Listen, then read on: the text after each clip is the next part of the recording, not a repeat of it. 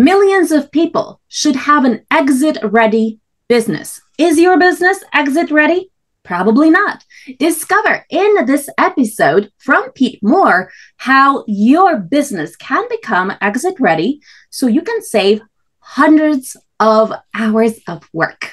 Pete Mohr is the founder of Simplifying Entrepreneurship, and he helps business owners transform from operators to owners using a variety of frameworks that cut through the chaos and the overwhelm of running a business. As a certified exit planner and Kolbe coach, he has refined his tips, tools, and techniques over the past 30 years, sharing them to help others live the life they deserve as business leaders.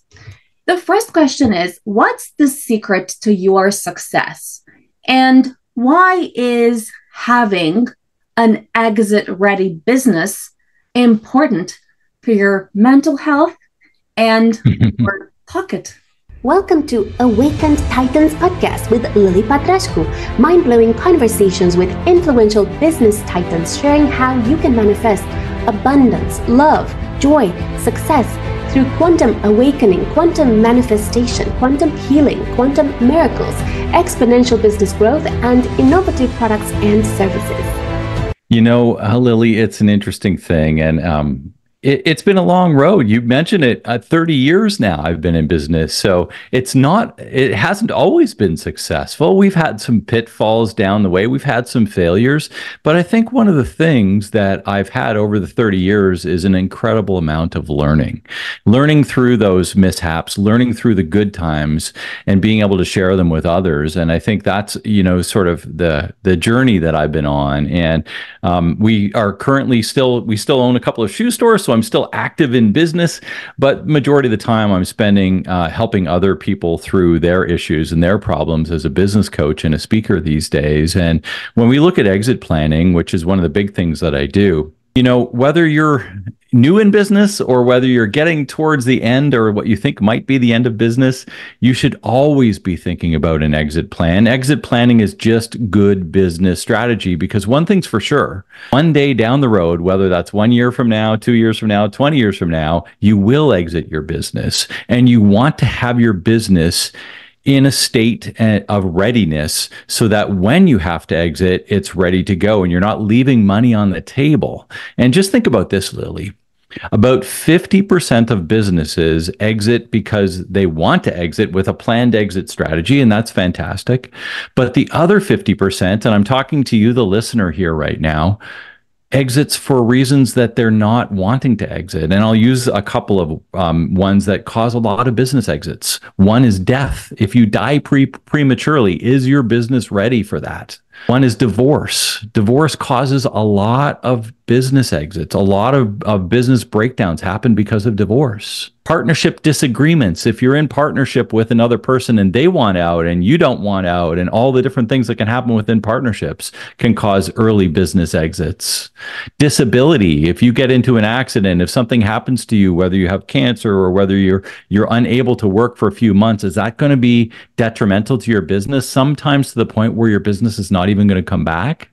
Or things like distress, like COVID, that has happened over the last few years, can cause a shift in how things happen. And your business needs to be exit ready all the time, not just 3 months from now. You're saying, "Oh, I think I'm going to sell my business, and I'm hoping we can, make $1 million."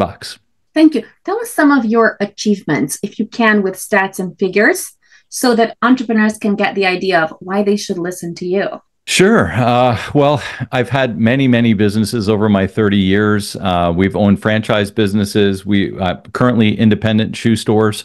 But I've 10 times businesses. One of the businesses we bought, I was a cleaning company. And so I've ran many service businesses along the way too, but we bought it at 30 clients and we sold it at 300 clients. And another business, we grew from me doing all the work in a bathroom renovation company to having 5 trucks out on the road and, doing over 1,000 bathrooms a year. That we were in a given year. And, so these different things, our shoe stores, same sort of thing. We've grown from just having the one store. We had 3, we had one that didn't go so well. We have 2 now, but they continue to run and they run on their own. And that's the thing that I do these days with most of my clients is I help them get out of the business and move from operators of their business where they're making every decision every day to what I call the ownership position, where I'm only working about a day a week or so in my shoe stores. And the rest of the time I have to talk to great people like you and the listeners here today and to coach. And if you want a business like that runs on its own without you all the time, then that's why we're here having this conversation, because that is an exit ready business. Thank you. Why is it so important to go from operator to owner in order to exit the business? Well, just think about the value. If you were looking at your business today with the lens of a buyer and saying, okay, well, I'm going to buy your business, and now I'm digging into the due diligence. So of course they're going to look at the financials, and they want to see that all of the financials are clear and it's profitable and there's no ambiguity there. But after the financials, they're going to look and say, okay, well, is the owner the hub and spoke of this business? Is the owner making all the decisions? Are they the primary salesperson? Are they the primary contact for all the suppliers? Are they the primary contact for all the biggest customers? And if they are, that's a problem, because when they leave the business, there's a lot of incurred value there that's leaving as well, right? So when we think about these different things and we lay them all out, it's really, really important to think about your business with a buyer's lens. And when you start doing that, you realize where some of the gaps are, and that you're so involved that you need to get out of the operations and let other people start to take over for you to make sure that things happen without you, because that's when the value of your business really increases a lot. Thank you. A lot of the value in the business is actually emotional. What I mean by that is that imagine I'm doing my hair with a particular hairdresser, and then let's say I like Petra, and all of a sudden Petra leaves, then I'm not so tied anymore to that company. I'm tied to Petra in particular. So I wonder, how do you transfer that emotional value so that you can build an exit-ready business?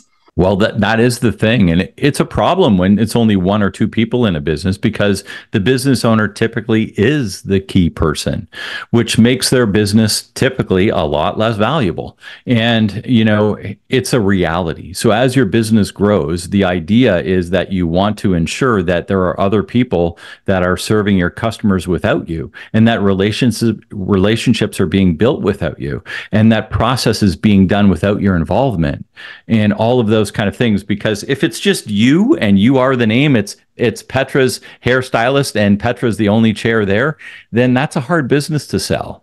But if you've got 6 chairs there and Petra's one of 6, that's a lot easier to sell when you look at it from a valuation perspective.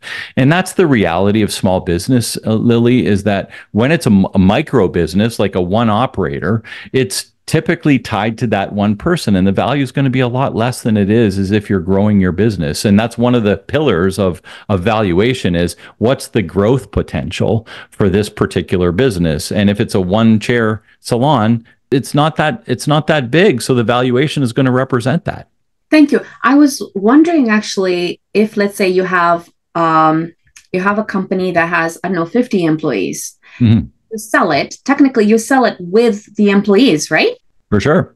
How do you make sure that your company is exit ready, in the sense that you're not demoralizing the employees so that they actually stay with the company and then they get sold altogether? Because that's part of the value. It is. When I wrote a book a while ago called The Business Owner Breakthrough. And, quickly, it's about the 5 Ps. And the 5 Ps is understand your promise, align your product, your process, and your people to it so that you can have the right amount of profit. And in that people portion that we're just talking about here, there's your ideal client, there's your ideal teammates, and there's your ideal suppliers. And with your ideal teammates there, it's about creating the culture in your business where they want to work in the business, they want to make the decisions in the business, they love what they do, and they want to see that through with or without you. And these are the pieces when you start to become the leader and the owner of the organization, as opposed to the operator of the organization where you still are making all the decisions. When you start to hand over and transfer power and accountability to your team, then they're going to want to stay, providing the new owner has that same sort of philosophy of growth. And a lot of times a new owner is going to bring in a whole bunch of new things and want to grow even more. And if those people like that idea, they're going to stay. But of course, as part of a business transfer, we can never guarantee that people are going to stay. That's just impossible. We can't tie somebody's hand to stay through the ownership group, but you can give them the history and you can say, hey, here's the history of the 15 people or the 100 people that have been with me. This many's been with me 5 years. This many's been with me 10 years. And that's part of the due diligence process. The reality of it is that most of the people that work with you still will probably require to work, and they probably are going to be most comfortable working at what they've already been doing. So they probably will stay. Thank you. What are the steps for businesses to prepare for being exit ready? Well, one of the things that we do on the exit, I've got a website and it's called theexitreadybusiness.com. And there I have an assessment. It's called the Value Builder Assessment.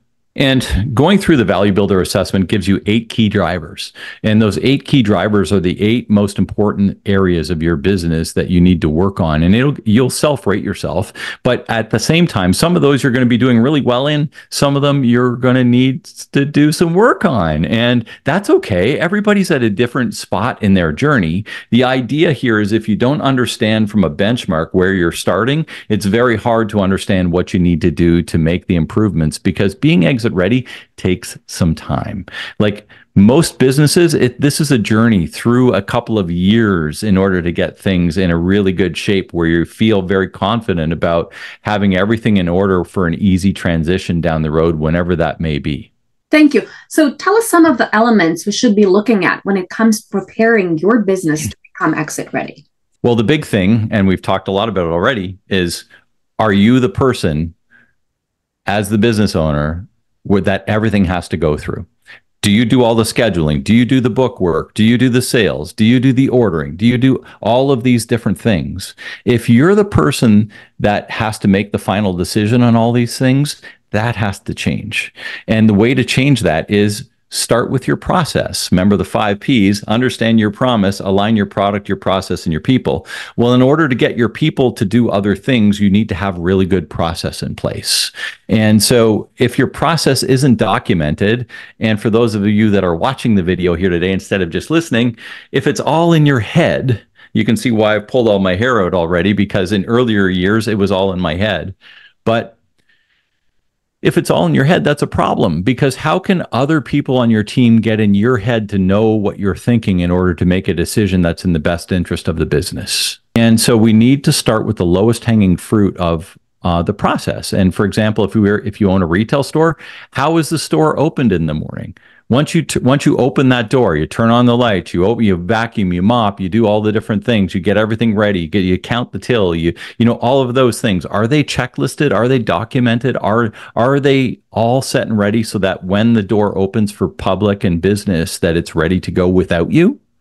And if it isn't, that's a problem. These kind of things, whether it's purchase order, whether it's a sales meeting, whether it's answering the phone, whether it's hiring the next employee. I haven't hired an employee probably in about 6 or 7 years. The only people that I would hire are my top level managers, and they've been with me for a long time. So thank goodness I haven't had to hire, but they hire all the people underneath them, because that's the way our accountability structure works. Wow, that is so interesting. What other elements should entrepreneurs consider when preparing their business to be exit ready? So your process, for sure, we had talked about, but I think there are several other things. Do you have people cross-trained to do the work? If one of your key people leaves, what does that mean? And if are there other people that can step in easily to take that on? What about the agreements that you have with your suppliers? So all of your suppliers that help you deliver the promise that you make to your clients, whatever that may be, whether it's hairdressing or whether it's selling shoes or whether it's, doing bathroom renovations, all of the different things that you do, are your supplier agreements firm and in place? And can they be transferred to the new owner? And if you have one supplier that's your majority supplier, that's a problem. You don't want to have any one supplier that's supplying you with maybe more than about 15% of your overall goods. If it's too segmented down into a large, like if you have one supplier that gives you 80% of your supply for your business, What happens if the new owner has a bad relationship, or they won't start that new owner out with the relationship because the relationship is with you? You lose all of the value of that supply chain. So we need to have supply chain, we need to have employment, and we need to have key customers all in place. No more than 10 or 15% of the business in each one of those situations will make a more valuable business down the road. So same thing with your customer. If you have one customer, that's 80% of your business. That's a problem, especially if you leave and you're the key person that's looking after that client. Thank you. If you are the man with the 100 hats that does so many stuff, so many things in your business, and at the moment, let's say it's working for you because you're keeping more profit or you're putting in more time, what can you do to make sure that you're not in the short term losing some of the profit? Well, there comes a ceiling, Lily. And I think that's usually when I get involved working with most people, is they're at their ceiling. And the ceiling is I can't grow anymore because I can only make so many decisions. I'm already working 50, 60, 70 hours a week, and I just can't do anymore. It's to the point where sometimes they say, I think I'm just going to sell my business. And the reason they want to sell their business isn't because it isn't a good business usually. It's because they don't know how to move from operator to owner. They don't know how to bring on somebody else. They don't know how to set up process. They don't know how to do these sort of things. And it does cost money to have other people work with you and make decisions. And I think, you come to the point where if they're actually doing what they're really good at, they're probably more efficient at it than you are, and you can go and do what you're really good at. I have an exercise called Love It or Leave It that I put most of my clients through. And the idea here is that there's no way that you could be the best at everything in your business. There are other people out there that are going to be better than you at certain things. Let them do that. They're going to be better at it. And then you own the stuff that you're the best at, and everybody's working in their love it zone. That's when you can start breaking through that ceiling that we were talking about, where you're capped out and you just can't do it anymore. You start breaking through that and we set up more process, bring in more people, and yeah, it costs more money, but you're making more money too. So it all works in the long run, but you do go through stages where it costs in order to grow. Thank you. Can you share some of your challenges of trying to build an exit-ready business, and how did you overcome them? Sure. I mean, almost always the biggest one is people. It's finding the right people. And one of the things that as you mentioned, I'm a certified exit planner, but I'm also certified in personality assessments called Kolbe, Kolbe. And we use Kolbe, and I help other businesses use Kolbe to do what we call right fit hiring. And it's just an awesome assessment that lets people know how they make decisions. And when you start doing that and overlaying that, you can see it from a team perspective. You get the individual's assessment, then you look at it on how they work. Let's say they're a bookkeeper. We're hiring a bookkeeper. Well, I'll take their assessment and map it into a bookkeeper's assessment and see if they're going to be a right fit for that particular job within our organization. And hiring the right person off the bat, or at least reducing the risk of hiring the wrong person, is such an important thing, because we've all been there. We've all hired and then gone through 1 or 2, 3 weeks, or sometimes 3 months to find out it's this wrong person, and we go back to the drawing board and start it all over again. And I think that's really demoralizing for a lot of business owners. So what we try and do is try to get the right person in off the bat, so that they are culturally the right fit, they're making the decisions, they're a good fit for the team, so that we can get done what we need to do off the bat. And when that happens, it's like magic happens when the team comes together in that way and everybody's aligned. And when we have aligned accountability within the business, then you can move from operator to owner. You can get some freedom back. You can actually have other people making decisions for you, because the process is right, because the people are right, and things are happening the way they should happen in order to deliver the promise to your customer, which, whatever that promise is, that you deliver in your business. It's unique to everybody's own business, but ultimately we need to have this full alignment in order for it to happen. Thank you. How do you protect your business when you are, let's say, delegating to other people that could perhaps learn what you're doing and then just set up their own company instead of continuing to work for you? Well, if I was worried about that, I probably would have stopped growing 25 years ago. And I have lost people that have gone out and started their own business. And I have lost people that have gone out and done other businesses that aren't my competitors. But I've had directly competing people start and learn from me. But you know what? That's part of the business journey. And I do my own thing and I let them do their own thing. And I don't really worry about it too much. At the time, they were the right fit for my business and they aren't anymore. That's okay. So people are going to make their own decisions, Lily. And from a business owner perspective, you just need to make sure that the right people are on your team right now, and you can't worry about that kind of stuff. Thank you. What about if you are dealing with very sensitive, high-end market, where let's say you have a certain, really great relationship with a lot of celebrities or influencers. They just know you directly. But imagine I introduced Pedro from my team, and maybe Pedro doesn't have such great PR or the idea of how to manage that kind of relationship, because sometimes this kind of high profile entrepreneurs tend to be quite selective about who they spend time with or who they communicate with. Maybe they just want to communicate with you. What do you do there? Then if you're the point of communication, you need to offload all the stuff that they don't see to somebody else. So all the things that they want done that they think you're doing personally, but you're not, you have other people do all the things underneath you so that you're not doing all of that other stuff. And your job, remember we talked about love it or leave it? Mm-hmm. Your job then is to become the communication person with those people, and everything else gets done underneath that without them knowing who's doing it. And quite honestly, they probably don't care who's doing it. They just want to know that it's being done. And so, there's several different ways to align and assign accountability and authority. But the other thing is to know that your business, if that's the type of business, your business value is based upon your relationship with those people. So it's going to be a lot less sellable down the road. You might make more money during the time that you own it, but as far as the valuation of it goes, to turn to somebody else, it's going to be very hard to sell if the relationships are all with that one person. And that's why we try and inject the other people as much as we can along the way. And, you could start off by having the person accompany you on many of these different meetings and stuff like that, so that there's some acquaintancy and some sort of interaction there along the way to make sure that things are going okay. And then if transfer can happen, transfer happens down the road. But if transfer is never going to happen, then basically the only thing you can do to clear up your time is to have all of the tasks underneath that conversation done by somebody else. Thank you. How do you protect your business from having your clients hijacked? I mean, hiring like a manager or multiple managers that will end up taking your entire database with them and leave you with nothing. I work in a trusting environment, Lily, not one of non-trust.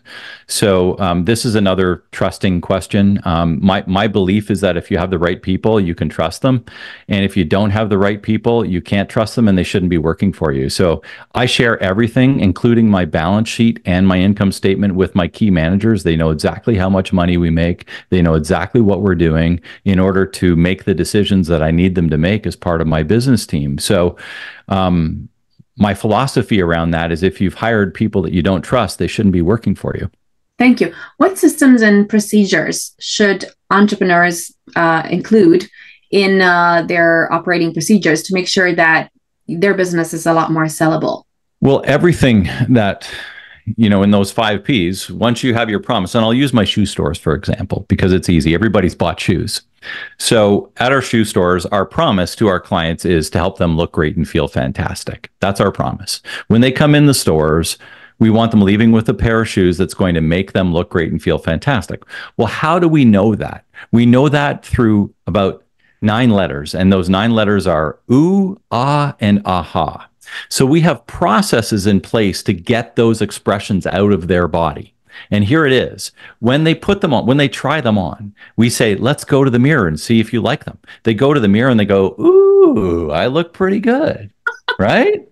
And then you say, how do they feel? Close your eyes. How do they feel? And they close their eyes and they're like, those feel fantastic. And then we're like, look great, feel fantastic. That's our promise. And then we have an aha moment. And the aha moment is, I finally found the perfect pair, because most of the time, the ones that look good don't feel fantastic. And the ones that feel fantastic don't look so good. So if I found the perfect pair, I'm going to be happy with my purchase. I'm going to go to the till, pay my bill, and be happy and leave and say, you know what? Shoetopia is my favorite shoe store. That's a process, Lily, that we've created in our sales process that almost everybody on our sales floor follows. And so what's the process for you? And I'm talking to you, the listener, today. What's your process to take people through from the promise, through the aligned product, through the process, through the people, to get the profit? And that's the way we do it at Shoetopia, because if we couldn't deliver that promise, nobody would buy the shoes. We wouldn't make any profit. So we need to have things in a structured way, aligned and assigned to other people, not just us, that's going to make your business happen without you. And that's why I said off the bat here, I work about a day a week in my shoe stores. We have 2 shoe stores. And, for the most part, I really don't work in them. The decisions are being made. Everything's being done without me, because we have that process in place. And now my shoe stores are more of an investment than they are my actual job.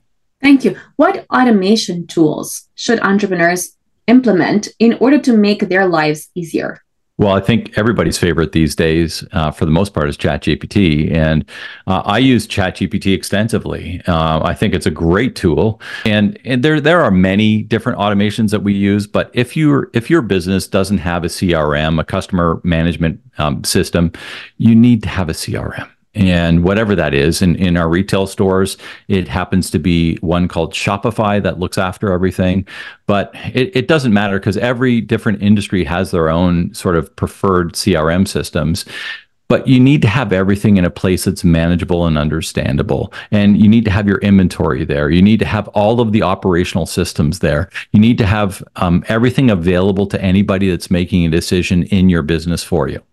So we use a variety of different things that all kind of come together, and we call the Shoetopia Hub. And I have another one for simplifying entrepreneurship and the exit ready business and the Kolbe coach and all of that set of businesses that I have over there for that, for my virtual assistants and all those things. But basically the idea, Lily, is that use whatever technology is good for you in your business.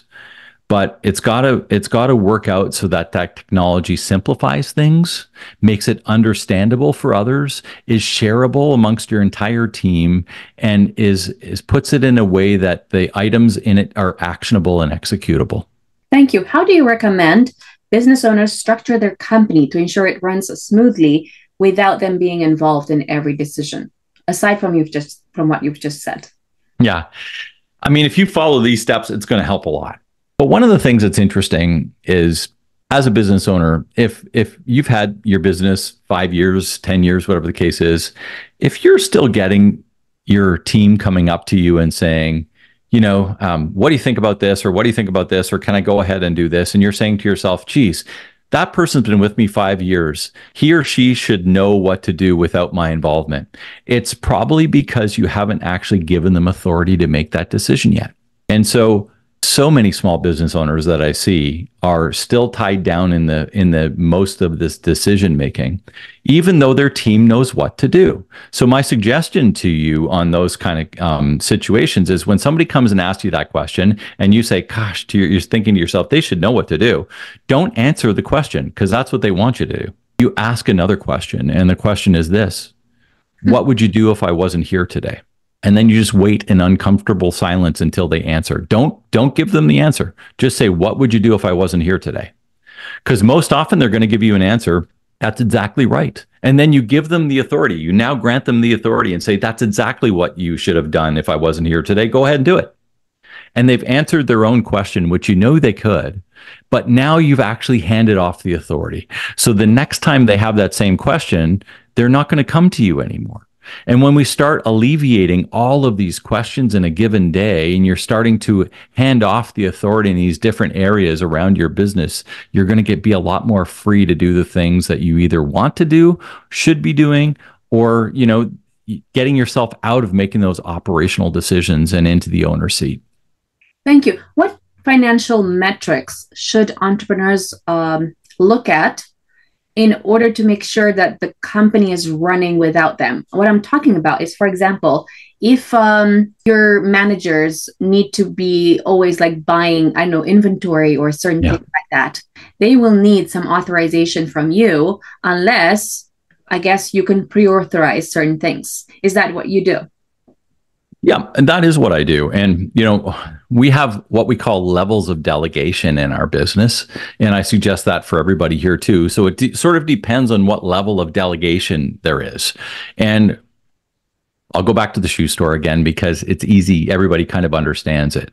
If you had to come in and return a pair of shoes and, you had bought a pair of size 7 and you think you need the size 7.5.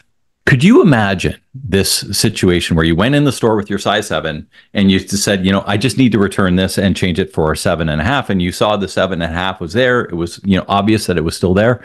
And the person said, well, that's above my pay grade. I'm going to have to go get the assistant manager. So she goes, gets the assistant manager. The assistant manager comes back and she goes, oh, I'm only authorized to exchange size 8s to 9. I can't do 7s to 7.5s. I'm going to have to go get the manager. Now you go get the manager comes out and the manager says, oh boy, I can authorize New Balance returns and exchanges, but I can't authorize Mephisto returns and exchanges. So that's going to have to wait until Peter comes in. He comes in on Wednesday mornings, and this is maybe a Thursday. So that's so frustrating for the customer.